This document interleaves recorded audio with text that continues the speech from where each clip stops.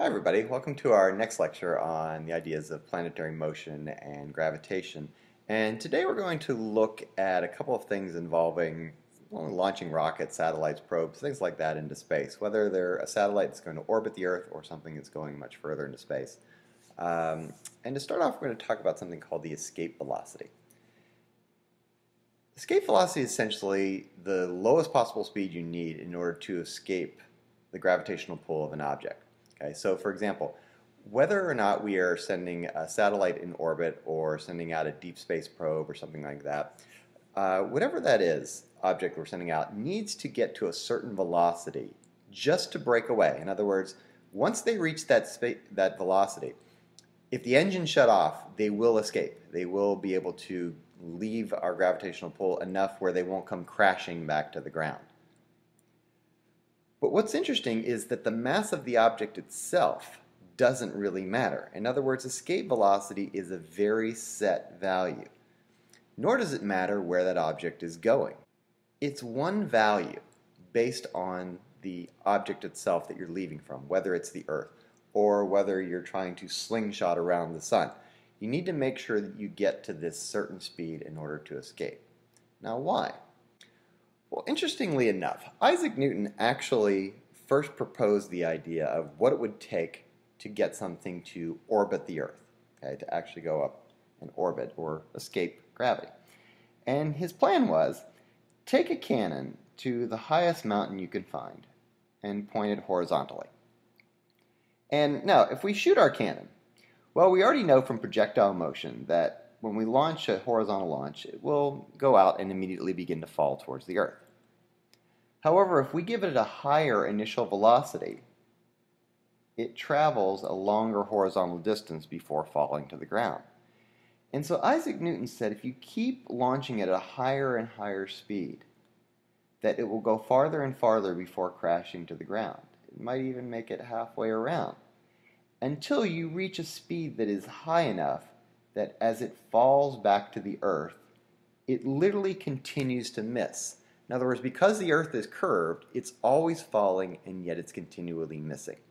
So whatever that minimum velocity is, once you reach that, you'll never crash back to your planet or your star, anything like that.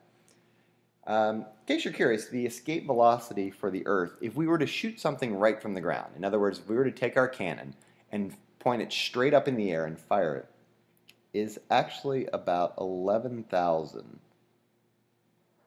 meters per second, okay, or around 25,000 miles an hour.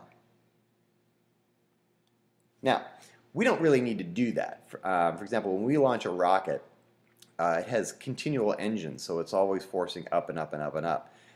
So for example, you only need to reach eventually about a speed of about 17,000 miles an hour to send something into orbit. And that's because really by the time the engine shut off, it's much higher up. And it turns out distance also affects what your escape velocity is. In other words, we would need about 25,000 miles an hour if we shot something directly from the Earth, one blast and that's it. But once you get farther away, your escape velocity becomes less and less. Now, once we have escaped, and in this case, for example, like a satellite or something like that, it can then settle into a particular orbit. But interestingly enough, when it settles into a specific location, it will have a very specific orbital velocity. And any object that is at that same distance from the planet will actually maintain the exact same orbital velocity. So objects of the same height have that same orbital speed. That's one of the reasons we can actually park satellites in the same orbit, because they will always chase each other, but they'll maintain the same constant velocity. They'll never really catch each other. And it turns out the orbital velocity has nothing to do with the actual mass of the object that is orbiting. Okay? But what it does have to do with is what is your distance. Okay? What is your distance from the center of the planet, or how high above the planet are you really going to be? Well, how do we get that orbital velocity? Well, imagine a satellite in orbit around the Earth, okay, creating a nearly circular orbit. Well, if it's in circular motion, we know there must be some sort of force acting towards the center of the circle. Now we know now that force is the force of gravity.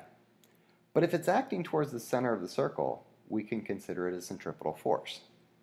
Let's take a look at that. If these two forces are equal, well, they each have formulas, so I can substitute in formulas. The gravitational force one we've learned to be G, m1, m2 over r squared.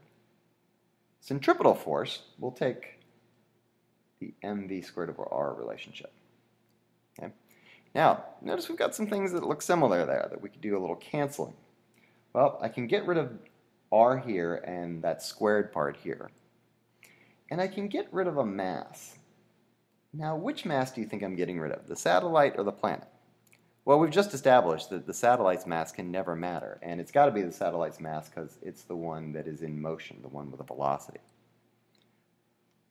So now I've got this g m over r, and if I take the square root of both sides, I end up with this interesting relationship, the square root of gm over r.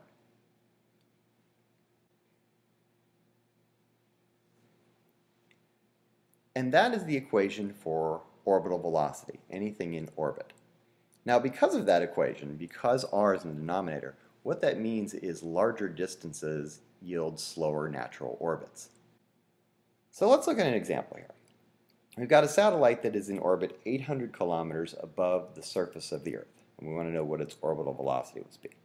Now notice I didn't give you the mass of the satellite because it doesn't matter what it is.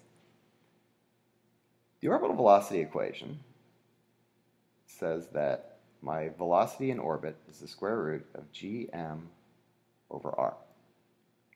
Now, first of all, we got to be very careful about that r. Remember, r is actually center to center. So if we're going to consider what r is, it's the radius of the Earth, 6.38 times 10 to the 6 meters, plus that 800 kilometers, which is actually 800,000 meters, or 8 times 10 to the 5th meters. So that means that r is actually 7.18 times 10 to the 6th meters. That's going to be my r value. So now to get my velocity, I have the square root of g, 6.67 times 10 to the minus 11, the universal gravitational constant. The mass of the Earth, 5.98 times 10 to the 24th. All over r, which we've now established is 7.18 times 10 to the 6th, which gives me an orbital velocity of 7,453 meters per second. Pretty fast, right? And it needs to be going pretty fast so that it doesn't come crashing back to the Earth. Because it turns out that speed is very important to maintaining its orbit. Now let's look at sort of a simulated example here. Here we have I think it's the International Space Station orbiting around the Earth here. And as you can see, it maintains a very steady, constant orbit based on that distance. Now, if we were to slow the satellite down somehow, whoops, no, it came crashing back to Earth. So maintaining that distance is very important in order to maintain your actual orbit.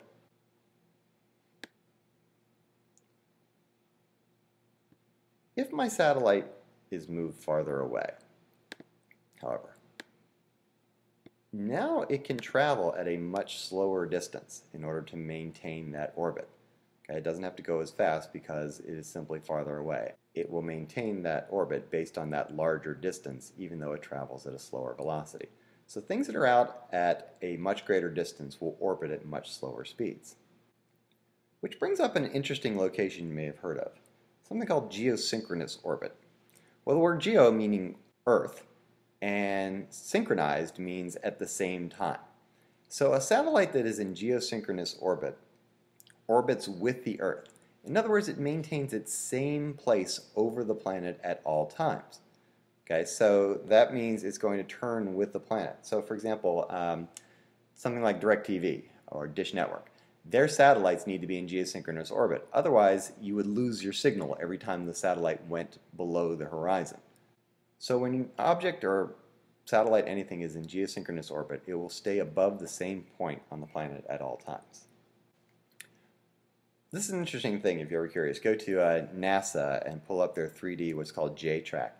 It's actually their satellite tracking system here. So what you can see are all these dots everywhere. And each one of these little dots is a satellite in orbit.